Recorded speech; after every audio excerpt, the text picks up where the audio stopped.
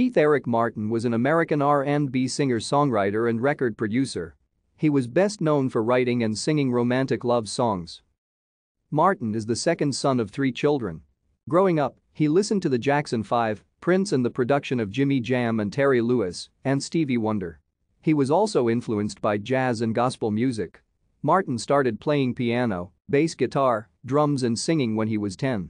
He started writing music when he was 19. Martin was a force among local artists in the late 1980s, growing up with close friends Johnny Gill and Stacey Lattisaw and bassist Othniel Burbridge and Kenny Lattimore. He was a member of the group, Masquerade, which included twins, Art and Scott Powell, Sharif Walters and Dexter Wiley, who later became a member of the 1990s New Jack R&B group 2D Extreme.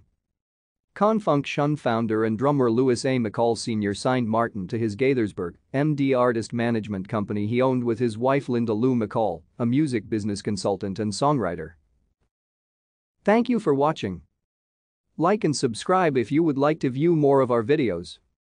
Have a nice day.